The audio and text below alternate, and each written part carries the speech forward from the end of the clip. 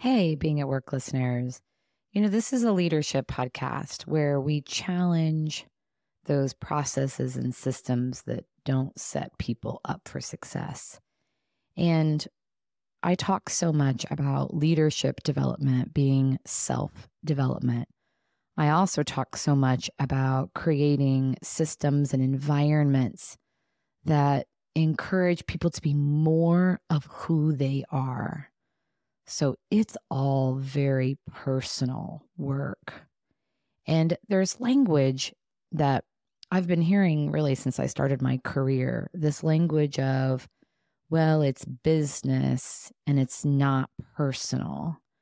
And I want to challenge that language today because just recently I was having a conversation with a business leader and I was talking about something that was really important to me, and we were trying to come to an agreement on something, and I was pushing back on his thought because it did not feel fair to me. And his response, in my expressing, this is not fair for me, his response was, well, it's not personal, it's business.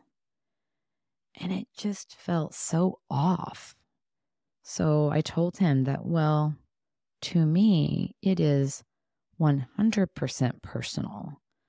I don't separate the work that I do every day from the way in which I live my life. I am a professional encourager. I seek to see the immense potential within people and encourage that wherever I am.